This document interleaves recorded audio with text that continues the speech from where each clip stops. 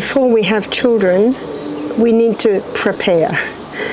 And the best physical preparation that parents can do is really adhere to those 8 laws of health, so that their bodies are strong and healthy and they're giving a better gene pool to their children. Spiritually is very important, because our moods, our emotion, even our personality, our character, you know, the research is showing today even that is coming through with the children. And also wisdom and guidance from God. The Bible has some excuse me, excellent guidance. I think Philippians chapter 2 is a good one, where the Bible says, let each esteem the other better than themselves. Great advice for young parents. And also in Ephesians chapter 5 verse 33, where the Bible says that the man is to love his wife as himself, and also see that the wife reverence her husband. This really needs to be established before having children, because that will greatly affect parenting. All through the Proverbs there is excellent advice on raising children, to train up a child in the way he should go. And that's Proverbs 22, I think it's verse 6. And how do you train up a child in the way that they should go? With very simple Bible principles. And we touched on them in our previous presentation. Also, the book Child Guidance by Ellen White was very, very helpful to me. I used to ever read it. I tried to read a paragraph a day, and the section that helped me the most, I think, was the paramount task of character building. That's an excellent one. I also have found that the book Have a New Kid by Friday, written by Keith Lehman, has some very practical advice. I found that even non-Christians benefit from that book. And of course, to the Christian, absolutely the Bible and the book The Child Guidance, also Adventist Home by Ellen White, has some great advice in preparation. But I deal with a lot of people who aren't Adventists, who aren't Christians, and they find that reading a little bit hard. They find it a bit difficult. And I really believe that the Holy Spirit is required to be able to understand the words of God, absolutely. And so for people who probably are more likely to read a book from another author, the book Have a New Kid by Friday, excellent advice. In fact, it would help every single person to read that book. Again, very practical advice, and that's what a lot of people are looking for, more practical advice. I think it's a good idea to wait 2 years, and I have read some doctors and naturopaths who advise waiting 2 years.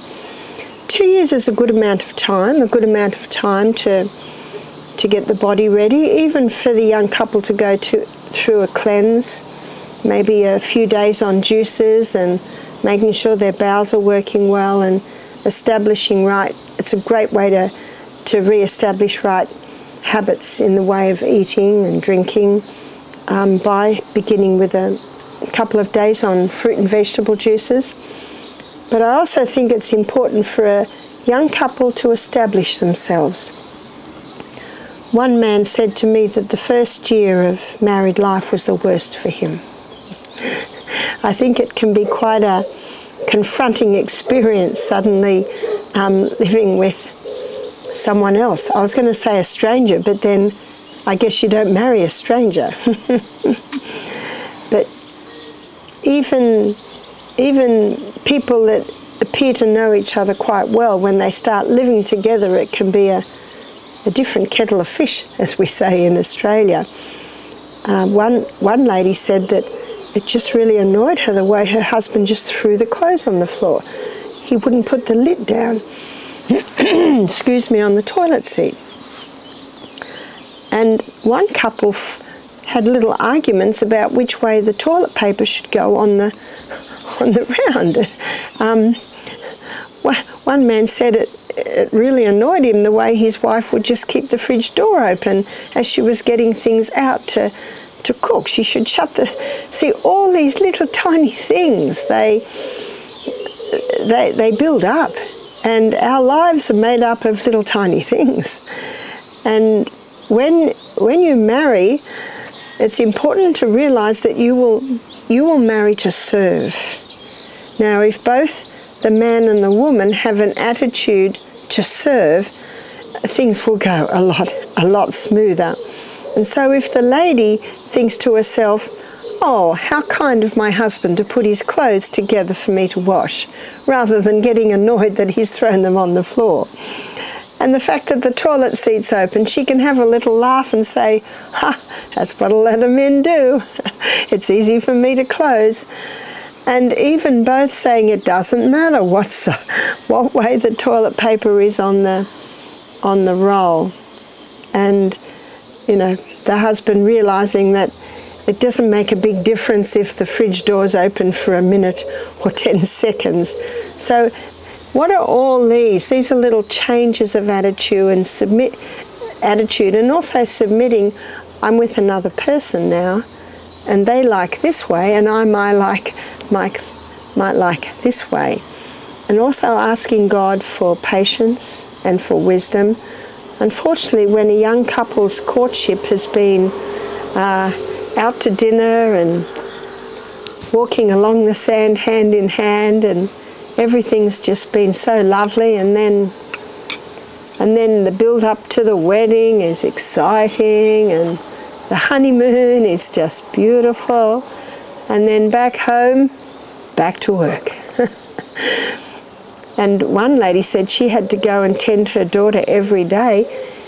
She would just stay in bed all day. You know, her husband came home a little cranky, and he got annoyed if the dinner wasn't ready, and he got annoyed in the morning if there wasn't a shirt ready for him, and whoa, we call it the rubber hits the road. One lady said, well, my husband should be doing half the cooking. And I said to her, do you know my husband's very good at cooking toast? That's it, toast. But you know, I don't mind, because he does so much on the outside.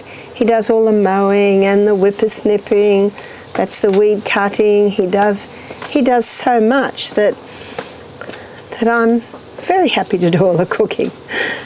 And a lady says, well, what if I don't like cooking? I say, well, you can learn to love it.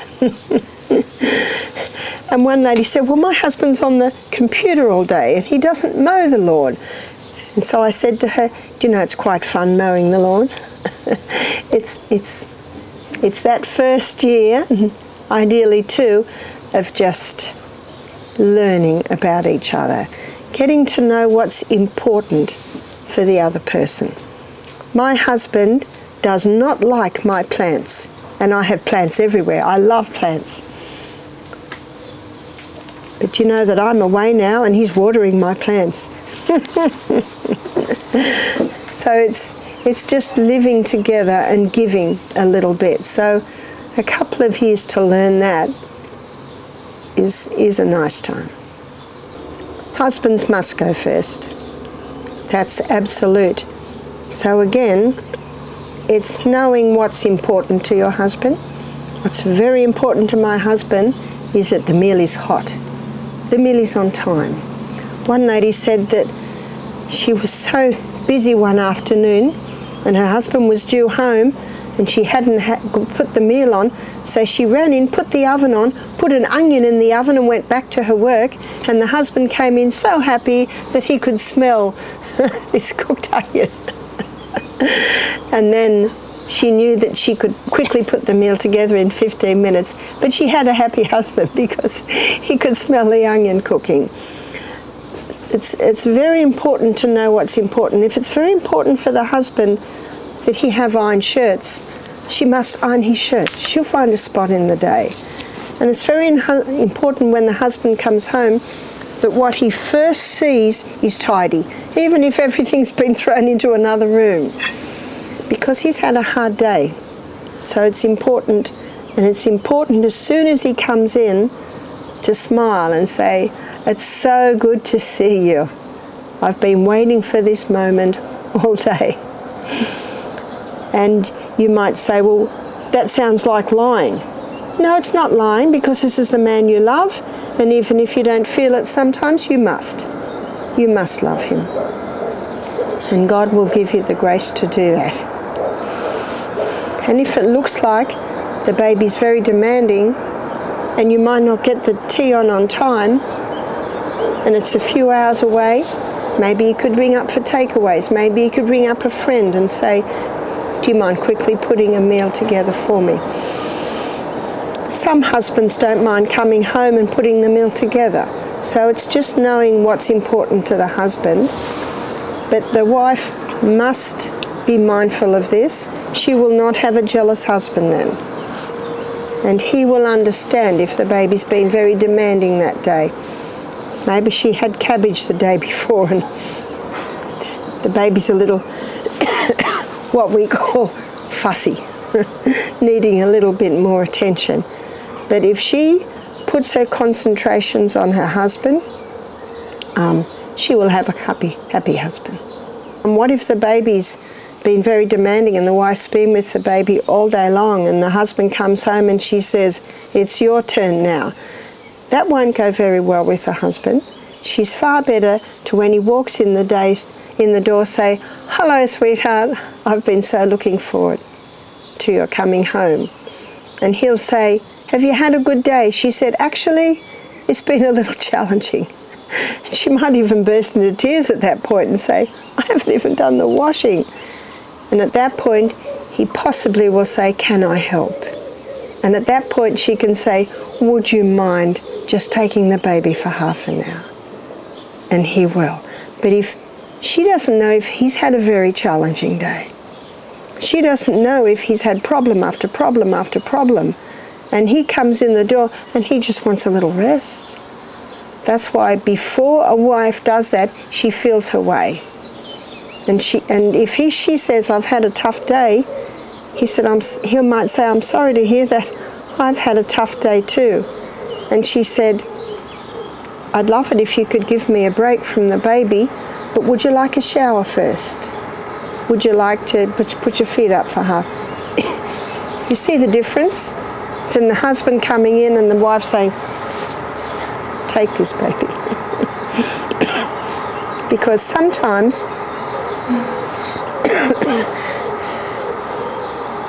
the wife's had a hard day, the husband's had a hard day, they meet at the door and explosions. And of course, when the baby picks that up, the baby starts screaming even more. So it's just, remember what the Bible says, let each esteem the other better than themselves. Let each be mindful that the other has had a hard day. But the way things work today, there's text messages. And maybe the husband can forewarn and the wife can forewarn. Do you know the genes can be strong, but with patient, loving guidance, even they can be guided aright. Yesterday I talked about a vine around a tree.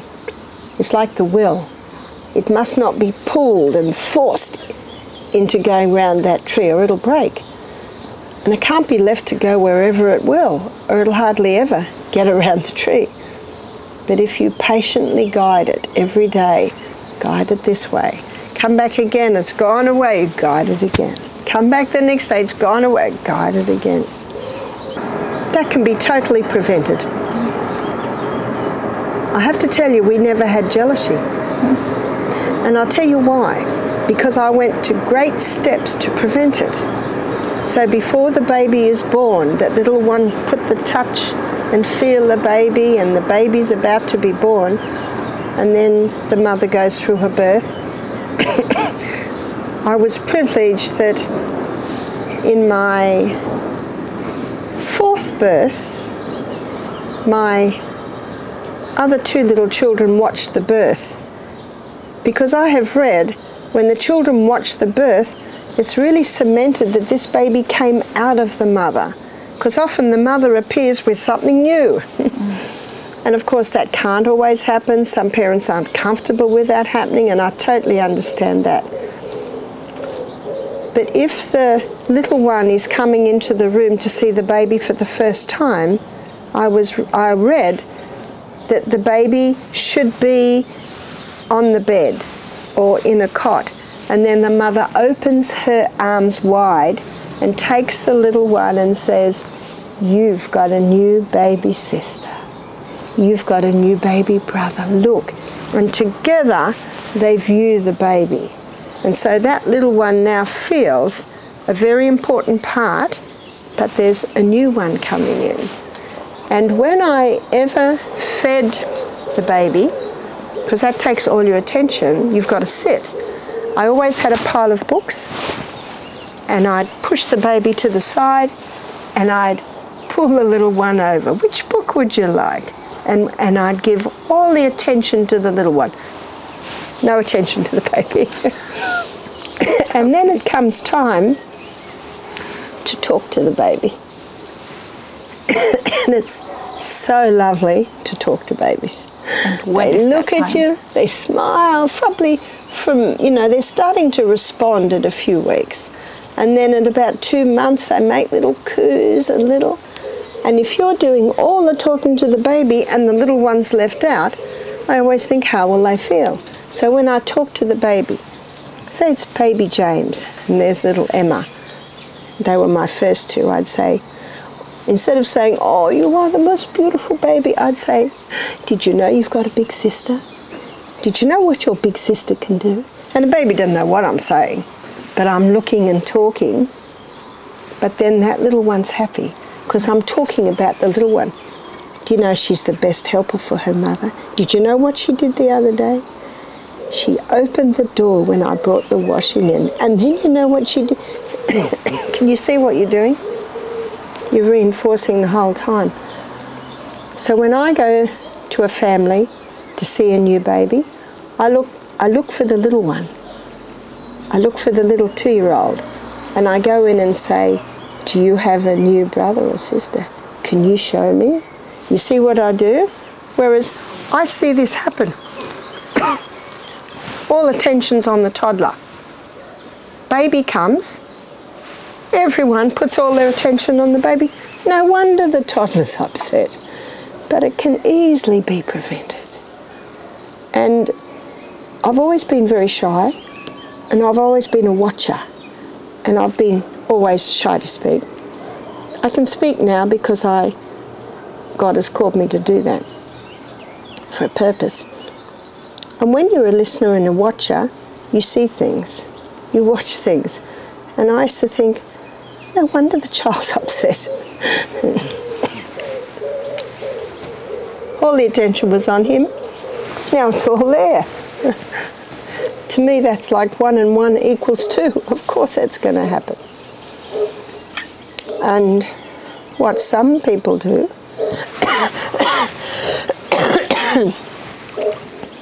is the little boy, when his new sister comes, he'll get a new truck. And if it's a little girl, she'll get a new baby. And I had little books by Eloise Wilkins. She's an author and an illustrator from about the 50s. And they're called little golden books. And they're beautiful little books. And they were books about the new baby arrives, and little Tommy got a truck. And then there's another book called Baby Dear.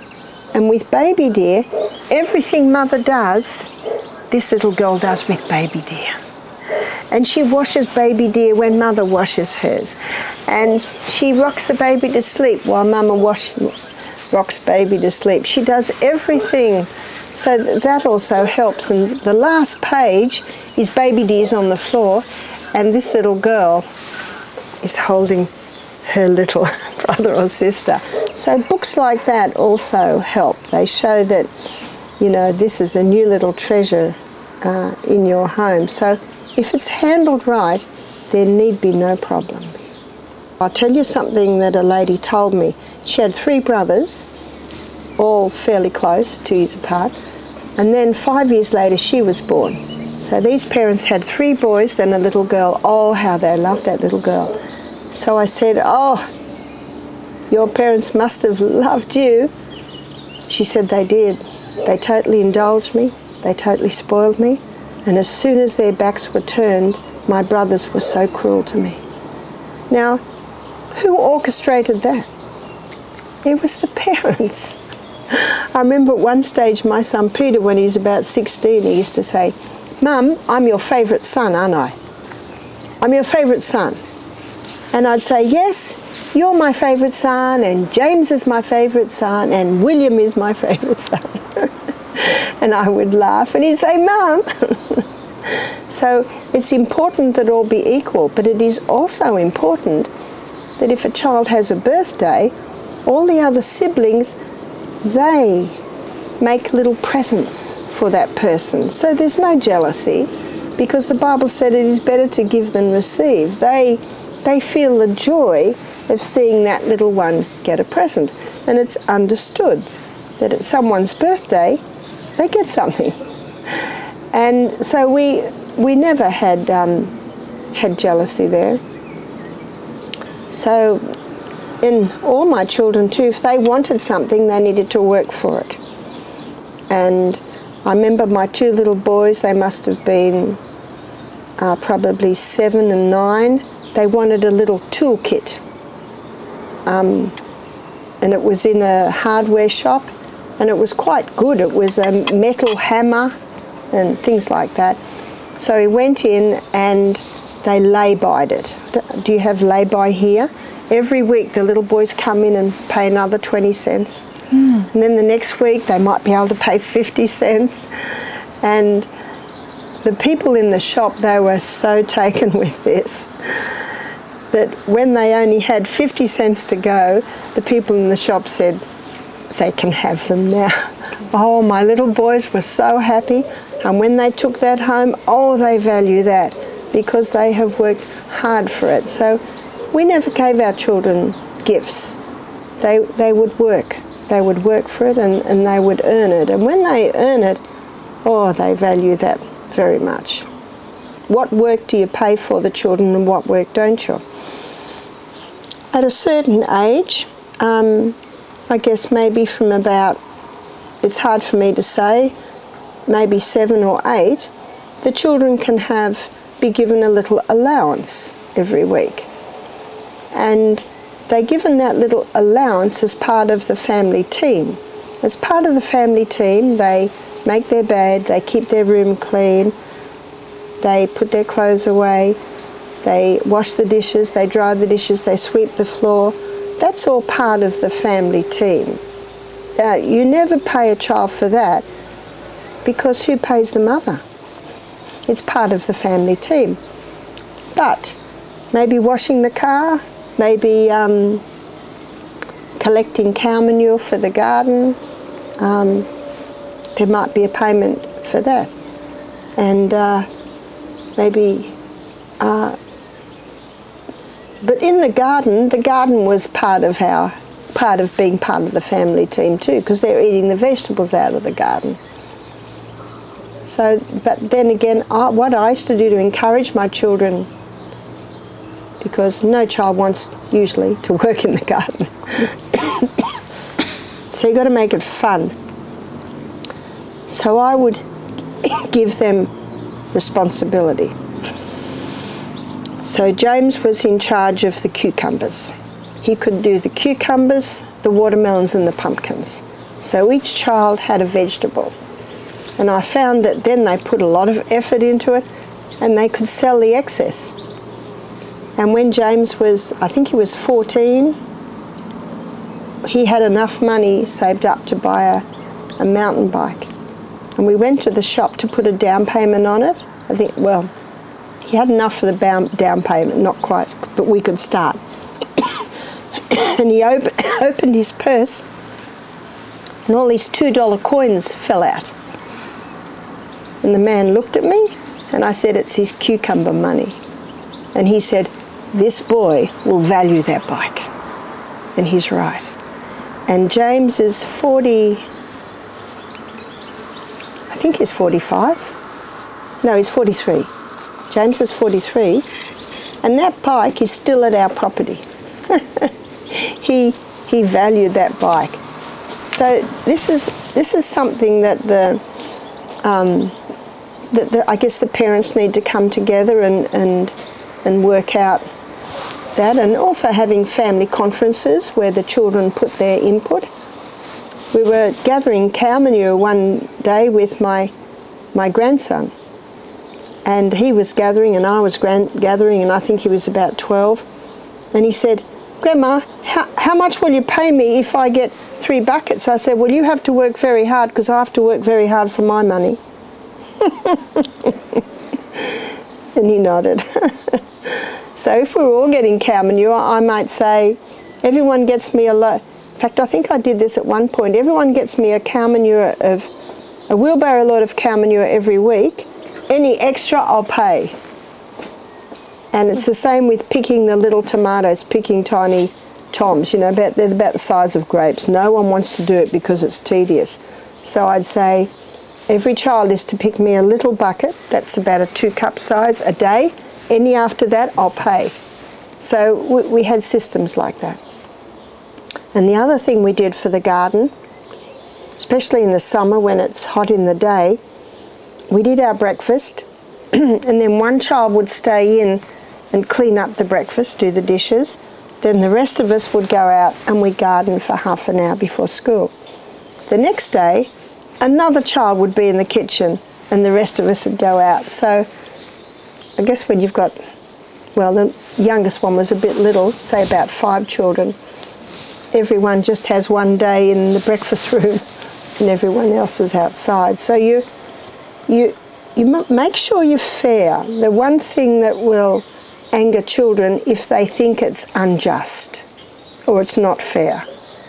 And I think that's what the Bible means when it says, fathers, don't stir up anger in your children. What stirs anger up in children is unfairness. So you must always be fair, must always have your mind on where every child, you know, how they are with every situation. Not much. My daughter Emma, she's in the US. Her children are mostly grown, some of them are little.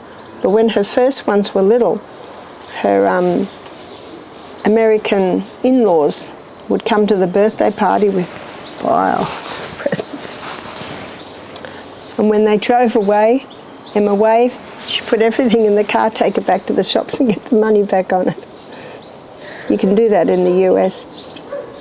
But she started to talk to them as the children were getting older, and she said books and money, maybe for their account, or if they needed some shoes or something like that, something useful. But I certainly think children can have far too many toys. They can, as long as they're kind, and they will find if they're kind and if they're fair, the other children don't mind. The only time the other children don't mind is if they're cruel or mean or unjust. So that the mother needs to have her mind on that. I used to lay my babies down in their own bed for the first part of the night, and then when they woke, then I would bring them in. Has to be what the mother and father are happy with. Some fathers do not want the baby in the bed. Some mothers, they say they can't sleep, the baby in the bed. You have to do what works. But I used to ease my little ones into their own bed from about 2, and we make it quite a big deal. They've got their own bed now, and you might go out together, or I used to make a lot of things. They would choose the material, and we make a special cover for the bed, and etc., etc. I know my son Peter and his wife, they would get the baby into their own bed, you know, quite early. So I remember being at their house, and rocking the little one to bed in the rocking chair and easing him into his own cot. And if he woke in the night, I think they would just pat him back to sleep. Some babies just will go. Some babies just automatically sleep through the night. But what the mother has to be mindful that the woman can handle being woken several times in the night much better than the man can. And the man is working all day, so I say let the lady get up and tend the little one. And also, of course, she's got the milk. But she can have a little nap in the day when the baby has a little nap if she has been woken a bit in the night. I know some families where they're still laying down and with the child to put them to sleep when they're 6, 7, 8 and 9. I think that's a little over the top. I don't think there's a need for that. It's got to be a balance. When I was young, I studied psychiatry for a while. I was a psychiatric nurse. And we learnt that there are 3 things that children can have a battle over. One is toilet, one is food, and one is sleep. And so I made a point of never making a fuss over toilet, bed, or sleep. And it's good to let the child come in with you when you go to the toilet. And I would always smile and, you know, so they see that's what you do, that's where you go. I found they want to be with you anyway. I remember when I minded a few extra children, I had 3, and I minded 4 more, and they all wanted to come with me. So it was much easier to have them all in there with me than have the door shut with them all crying at the door. So, you know, and it's something they see, that's how they learn to see. And we lived out in the bush, so the father would take the little one out and we'd call it the father's watering the garden. But we always taught them to you know, that their private parts must be kept covered, so if they do that, they go behind a tree away from people. And it's much easier if it's summertime, because then I would just not have, you know, I just have a top on the little one, and then when something happens they feel it. And then I never ever I never was upset or angry. I would just clean it up and say, next time, go out on the grass. I would just say that. This is not something that you punish the child for. Because I've known people, their baby's still in the diaper at 3, 3.5. You know, that's quite a long time. So it's some children are easier than others. I know my 3rd child, she was 18 months and she was wanting to sit on the pot. Whereas her brother, 2 more children later, he was about 2.5. But he never make a fuss. And some children wet the bed till a late age, but you never make a fuss about that. But if they wet the bed, they clean it up. But you never ever say anything, because they're already embarrassed about it. You say, okay, take the sheets off and put them in the washing machine, and when the washing machine's finished, okay, we'll hang them on the line. And you might help them if they're little. So it's realising that, you know, when they're getting to 9, 10 and still wetting the bed, that can be very embarrassing for them. And you see, they're sound asleep. As one girl said to me, I used to go to sleep, dreamt that I'd go into the toilet, wake up with a wet bed.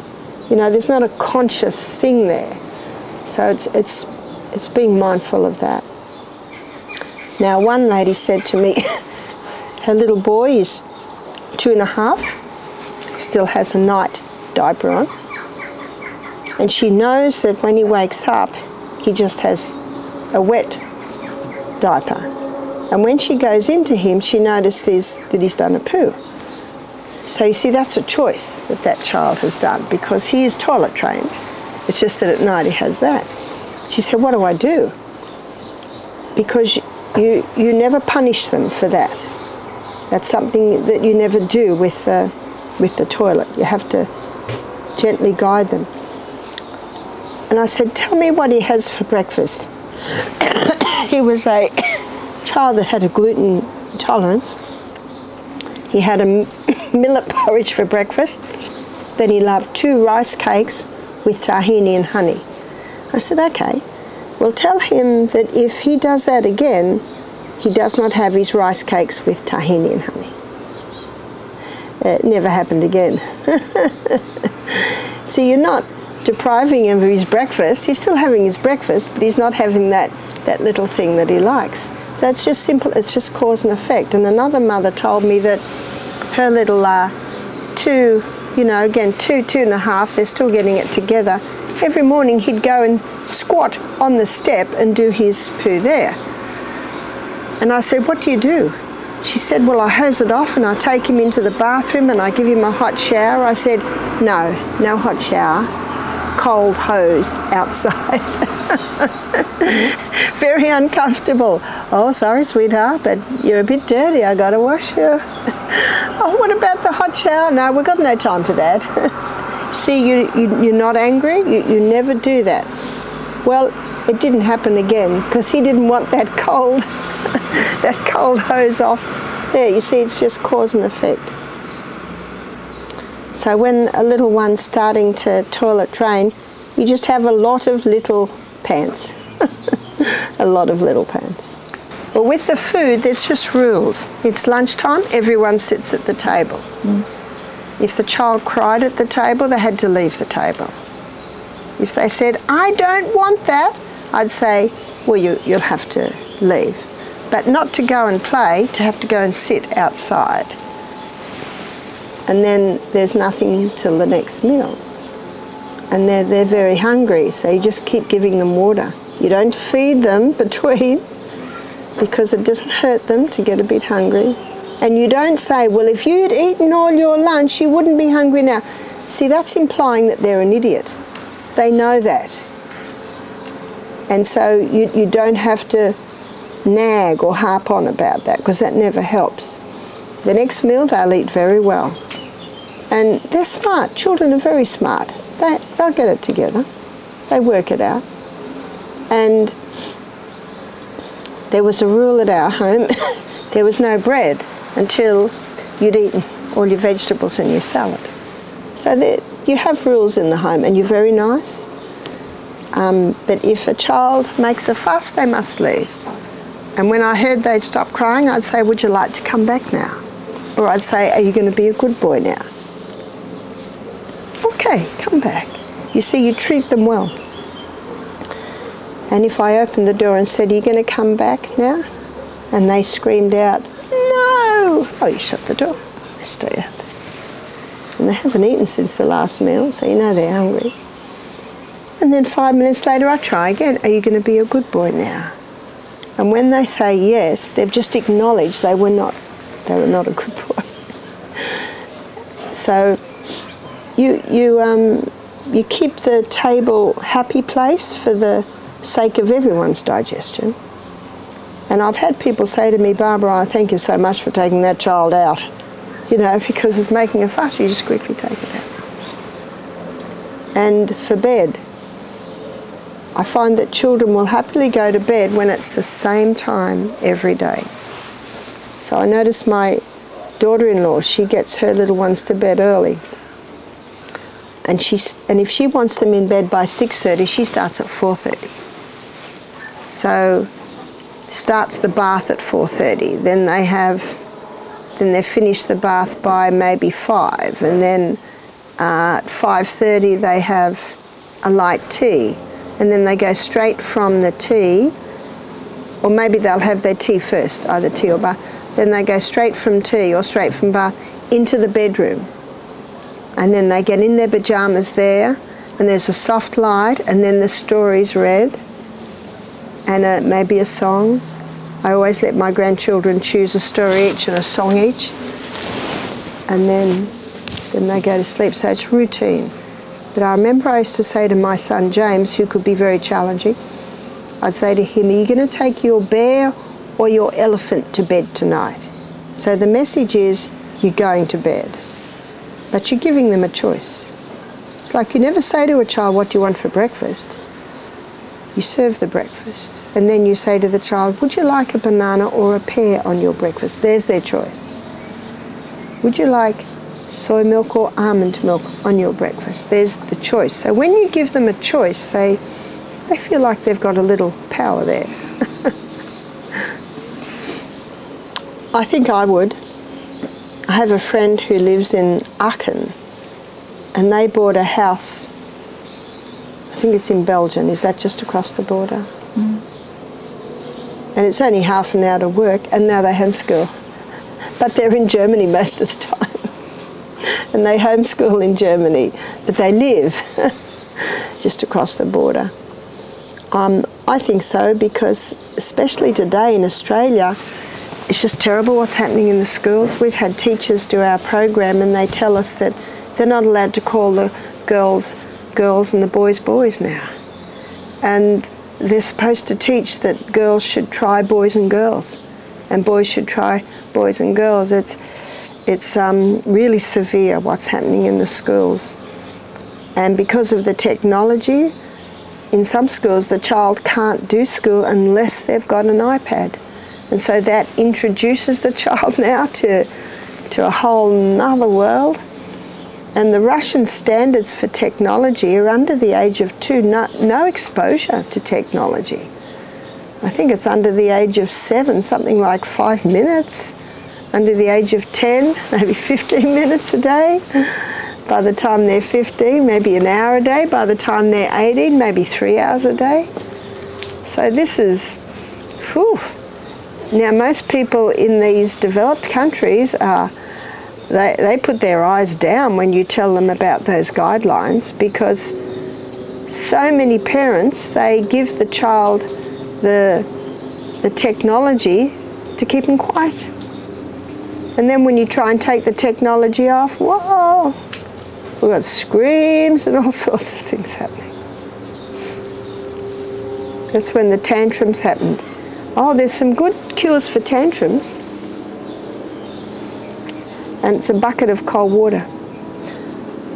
Excellent cure. But I wouldn't do it in the lounge room. I'd sort of veer the child outside, then whoosh, throw the bucket of cold water on. Tantrums. Screaming and crying on the ground. Mm-hmm, mm-hmm. Yeah, they must never, ever exhibit such behaviour. Okay. Never. But my husband says that his daughter Michaela, when she was 3, she did a tantrum. That's what we call a tantrum, throwing on the ground. He said it hurt her so much she never did that again. And they don't like the bucket of cold water. Or some parents will put the child in the bath and put the cold shower on. They'll scream, but but then you'll say, are you going to stop now? Yes. Oh, turn it off. Can you see that? You don't get angry. You must never get angry, because then you teach them anger. If the child does that in the supermarket, you must leave immediately. You'll want to, because it's very embarrassing. And so this is what I said to one mother. I said, just leave the supermarket. She said, but my trolley's half full. I said, you haven't paid for it, doesn't matter. And take the child and say, we're going. But the child throws himself on the ground, and so you give the child the opportunity to get up, but they don't. So you just drag them. And people will be looking at you, smile. Just smile and say, he likes being dragged. It's his favourite way to move along. As long as you're smiling.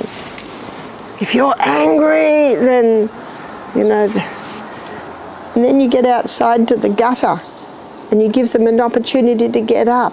Would you like to get up and walk now? No! Okay. And you hold them by the wrist and you pull them. If they resist, it hurts them. Make the wrist strong. But if they come with you, you relax the wrist. It's very much like the horse with the bit in its mouth. And then you get into the car and you strap them into their car, and then you go home. And then you take them out of the car and you go inside and you say, sweetheart, that wasn't very good, was it? You didn't like it, I didn't like it. So you're not going to come shopping with me next time, because I never want that to happen again. You see, they're feeling bad now, they're feeling a little bit guilty. So there's no need to say much more. Just say that that's not going to happen again. So maybe the next day you have to go back and shop, and you arrange for him to be minded. And then you'll say, because the next day he'll say, I'm so sorry, Mum, can I come? Maybe next time, but not this time, because of what you just did. And then you go and you come back, and then a week later, you say, I'm going shopping today. And the child looks at you, and you say, you can come, but if you put on a performance like you did last time, we will again leave immediately, and you will not come with me again till you can prove to me that you're big enough to be able to behave well. Can you see that? You're not putting the child down, because you put a child down, you never get anywhere. God doesn't do that to us. He just says, come unto me. But there's clear lines. There's clear lines. It was very easy at my house because we lived on a farm, and the children saw the horses and the cows and the chooks, we call them chickens. Also, they saw their baby brother being born. And we had books.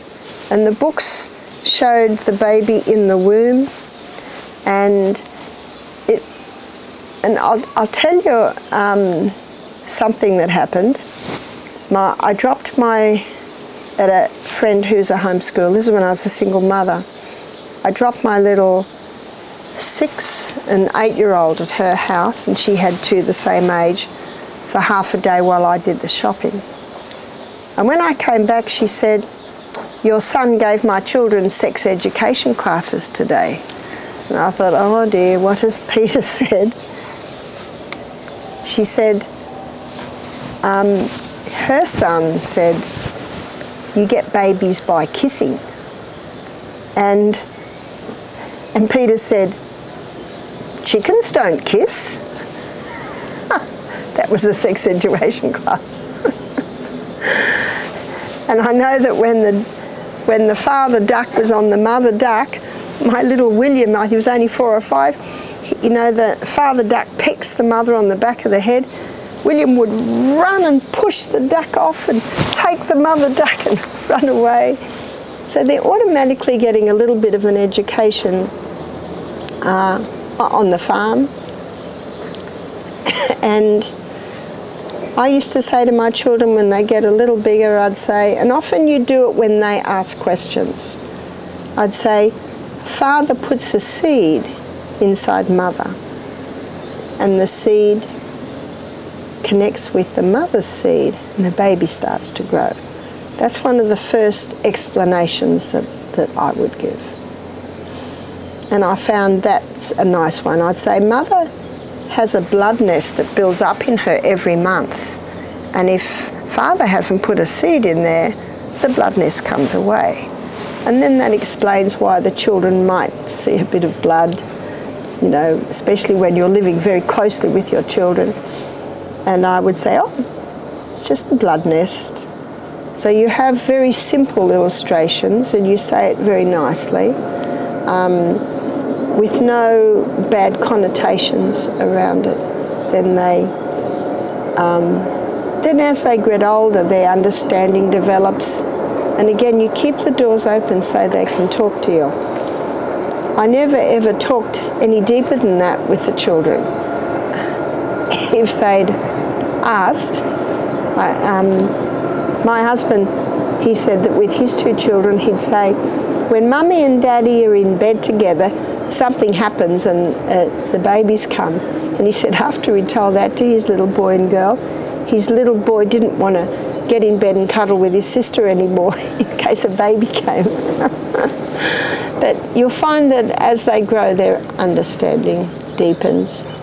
Yeah, that's very, very difficult, and I guess that's why I would go to great lengths to homeschool my children, because the influence of friends whew. You know, Ellen White says, have your eye on your children all the time, but don't let them know you have your eye on them. And I certainly did that. And I gave the story in one of the classes last week that a woman came to me, and they live way out in the country, homeschool their children, Seventh-day Adventists. She said, my 14-year-old is addicted to pornography. How did that happen? See, he's a very good boy, so they let him take his computer into his room. But you see, those children are not prepared for that roaring lion that is walking about, seeing whom he can devour. It says that in 1 Peter 5 verse 8. So if they have to do computer work, it must be in the lounge room. And mother or father, you're there. Because you know that one click of the finger and the screen can change, so you're there. So maybe this is when the mother's chopping up the salad. Maybe this is when the father's doing his bookwork, so his eyes can continually flash to see what's on those screens, because even the best kids are totally unprepared for the onslaught of the enemy. What do you do when you find out? What does this mother do now she finds out her son is addicted to pornography? Absolutely, the computer must go. Absolutely, take everything away. If he has to do any computer for school, he sits next to mother. A mother might say, I don't have time. You do, you must. This is the life of your child here.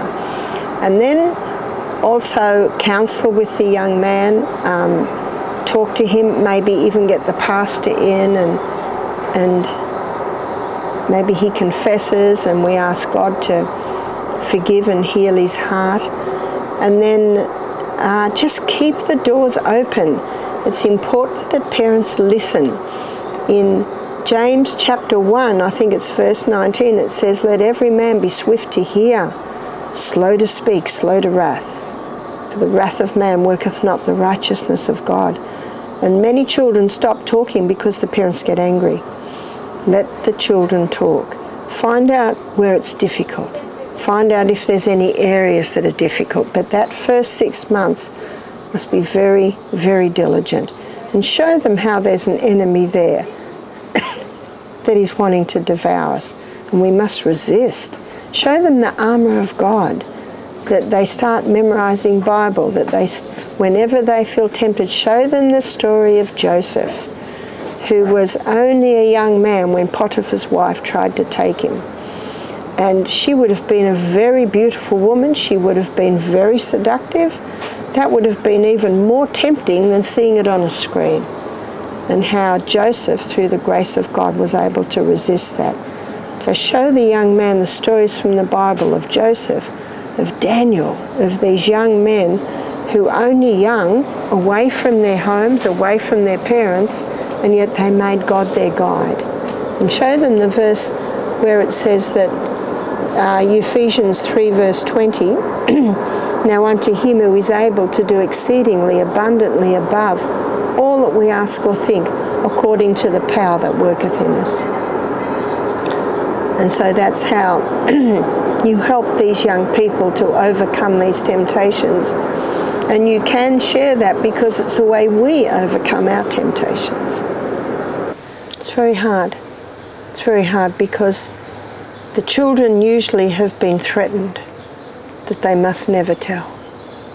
So it's very, very hard, and it happened in my home. And it happened for many years before I discovered it. And it's because the children were threatened. It's because they were threatened that if they ever said anything, they would never see me again. They'd be put in a home. And so what you asked me is a very sensitive issue for me. Very, very hard. So all you can do is ask by the grace of God that if there's a problem that you might see it. And my children told me when we had left home, and I guess they felt safe. And we were able to act then, and the abuser was charged and he ended up going to jail. And that is also helpful for the girls.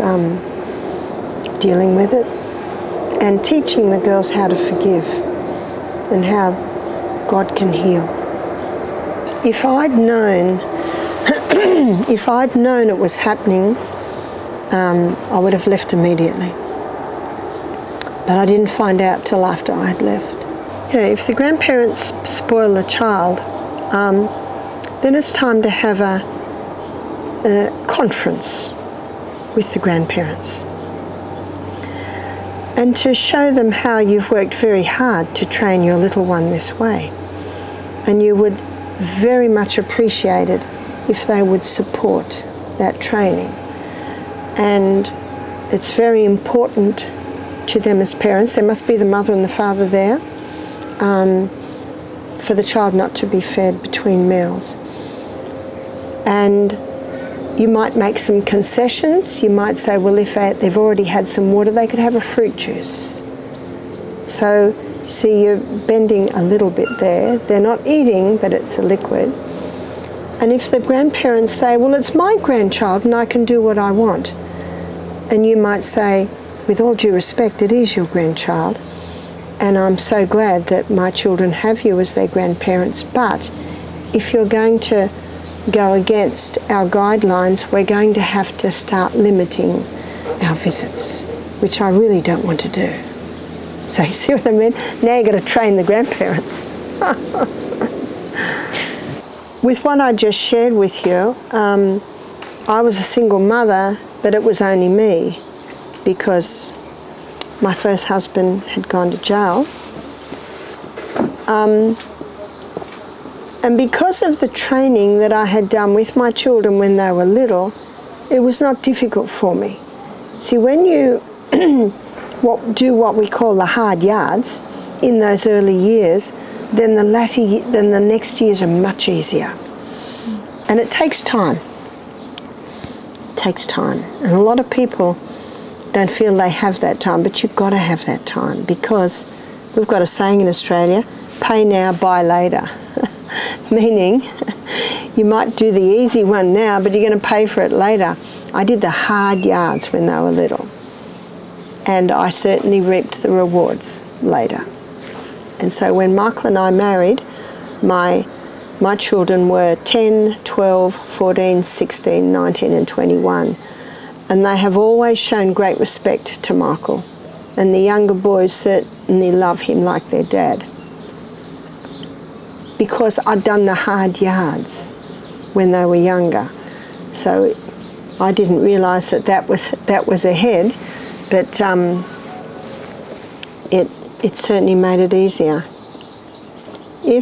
And I know that sometimes it can be very difficult if there's been a difficult separation and the father wants to do everything against what the mother does, that can be very hard. So it really gets back to the parents. And I say to the parents, you've got to get together and you've got to work out a way that you're going to be on the same page with these children. I know one young couple, they've divorced now, and they have the children 50-50. And when the man gets the children back, the children sleep for 2 days because they've been on technology half the night. It's very difficult. There's nothing you can do. And if ever he tries to talk to his ex-wife about it, she just gets angry. She says, it's my home and I can do what I want. So he talks to the boys. How old are the boys? 12 and 14 now.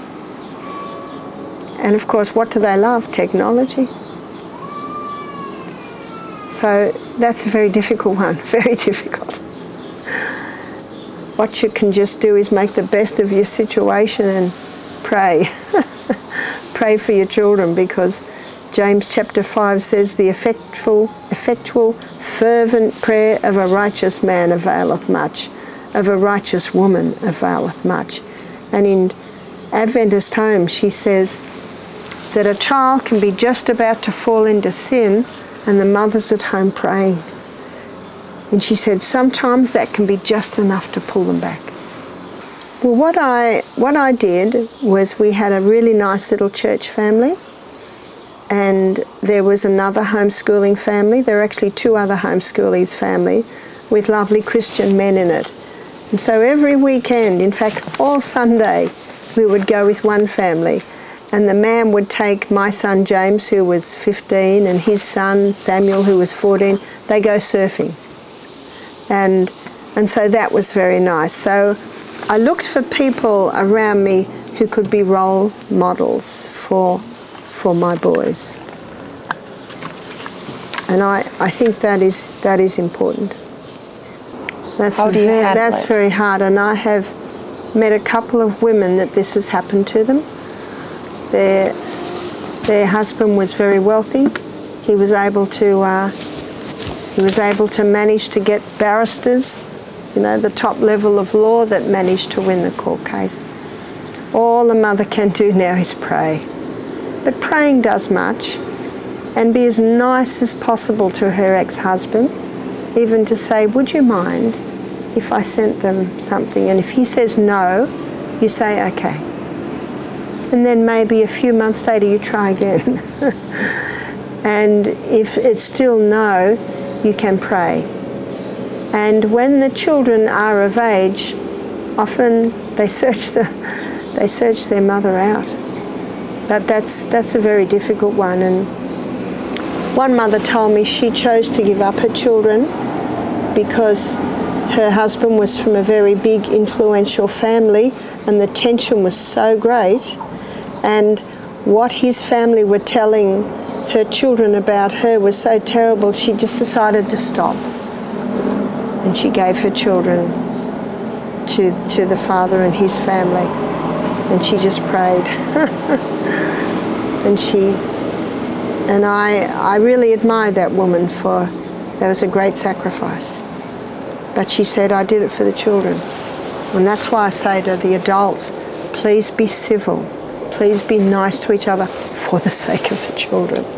So I made a point that even though my first husband had violated the basic laws of decency and what he did to his girls, I have never said a bad word against him, ever. And that's very important. But what I find now is my children have no desire to see him at all. So when my son William was 14, he came to me one day and he burst into tears. I said, what is it, Will? He said, I want to talk to Dad. I said, okay. And I knew he was out of jail. Let's find the number. So I found the number and I gave it to him. And I heard him, I was nearby, and I heard him saying, yeah, I can drive a car now. Yeah, and I can crack a whip, Dad. And I can do this and I can do that. And then after half an hour I said, that's enough. And then a week later he said, can I ring Dad again? And I said, sure. And I gave him the number. He came, he came back into the room about 5 minutes later, and I said, that was short. He said, oh, his dinner was waiting. I said, oh. There's no more phone calls after that. I thought, your dinner's waiting, and your son that you haven't seen for 5 years. But I didn't say a word. I did not say a word, because I know that that would have hurt William. I know that would have embarrassed and hurt him, and I needed to respect William and the distance and the space there, and he worked it out. But you see, from me, William never got a bad word about that.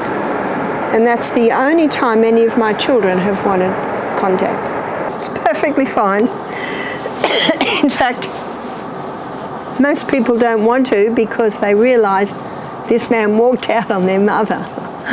And I've known some men to walk out when the woman first fell pregnant. What if the mother walked out with you? I guess that's something you have to think about. But I really believe that my children's father is Michael. And they call him Dad. And they have a lovely relationship with him. And I thank God that he's always been very good to my children. And prayer. got that book when my children were raised. I read the book. But I know that that even the illustrations that he gives in the book, he said if your son won't clean his room, get his sisters to clean it and pay them out of his allowance. If your son won't mow the lawn, get the kid next door to mow the lawn and pay them out of his allowance. So can you see it's cause and effect? And one farmer told me that his 15-year-old daughter, her room was a mess, she wouldn't clean it. So he just unscrewed the door, took the door away. That's what he says in Have a New Kid by Friday. Say it once and then walk away. And if there's no if there's nothing happened, then there's consequence comes in. And let the consequence teach them. Because you never nag, because it never does any good. He says words mean nothing. Action is everything. And of course the farmer told me that 2 weeks later he saw the room was clean, so I put the door back on. See, there's not even any need for a dialogue.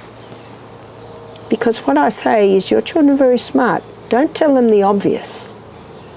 You imply that they're an idiot when you tell them the obvious.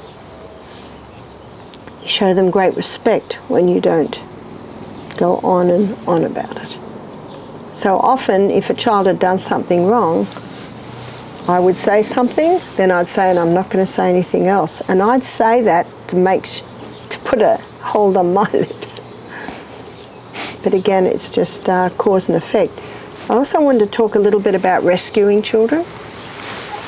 And I'm going to tell you the story of how I rescued my grandson one night. He was 3 and his sister's 5, and they're just going to bed, and the little 5-year-old Sophia, she saw a torch.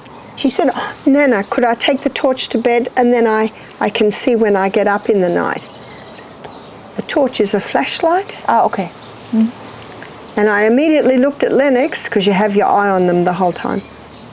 And his eyes lit up. In other words, he wants a torch.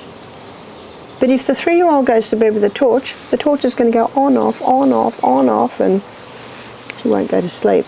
So I said to her, "No, I'll leave a little side light on and you won't need it." She was a little disappointed, but at 5 she's used to sometimes disappointments. And then we went into the room and I could see he was upset, and he just started to cry. I tried to put him into bed, threw himself on the ground crying and crying. So I ignored him. Sophia was on the top bunk. I kissed her goodnight, we prayed. I went out. He was still crying, not as much, but he's still crying. He's on the floor. And I thought, he needs to be rescued. So I thought, how do I rescue him? I can't go in and say, here's the torch, that'd stop him crying. But no, you give the child nothing they cry for, then you reward that behaviour. So I thought, how can I rescue him out of this? So I crawled in on my hands and knees, and I pushed the door open with my head, and I said, "I'm a bulldozer." Oh. And I made noises because he loves bulldozers.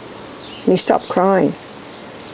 And I made a heavy noise like this. And then I put my head down and I nudged him. And I nudged him. "Bulldozer." And he started to laugh.